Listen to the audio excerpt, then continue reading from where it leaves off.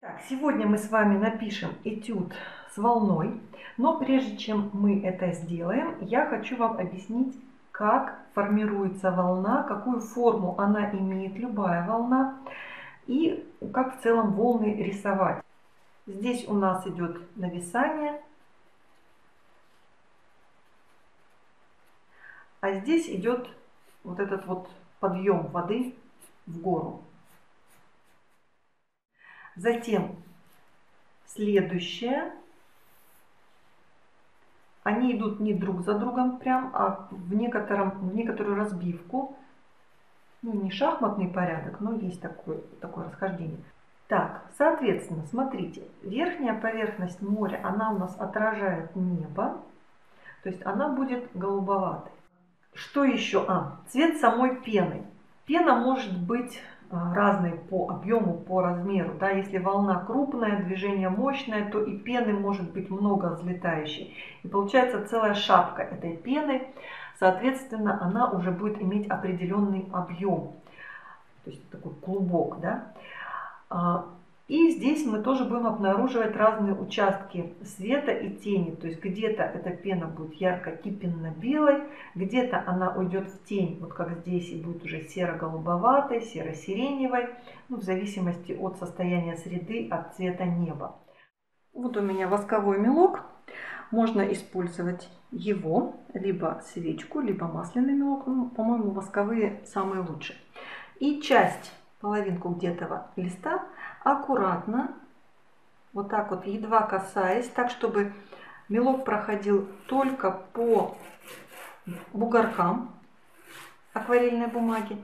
Ну, вот так аккуратно его натираем. Половинку листа. Мы попробуем сделать по-разному. И вот так вот убираем. Выравниваем горизонт, если он поплыл. Повторите, пожалуйста, мои действия. И потом покажу, как написать вот сам гребень волны.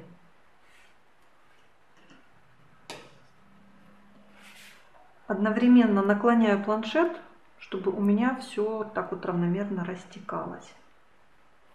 Так. Где-то можно либо картой сдвинуть, либо нет, она еще слишком влажная. Можно попробовать салфеточкой. Так. Теперь я возьму голубой, не слишком темный.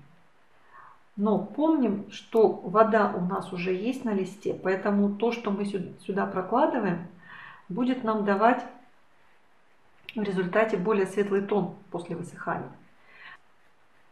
Иду с охрой. Тут зеленый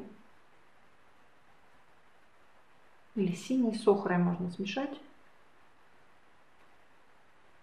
Причем движение пены обязательно подчеркивает. И когда вы наносите саму краску, оно подчеркивает движение воды. То есть кисть идет по движению воды.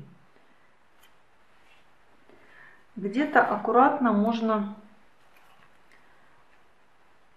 так попримакивать, чтобы более крупные были.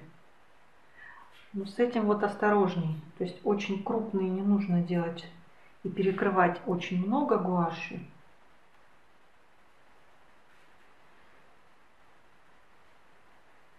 То есть в целом ее воздействие должно быть максимально незаметным.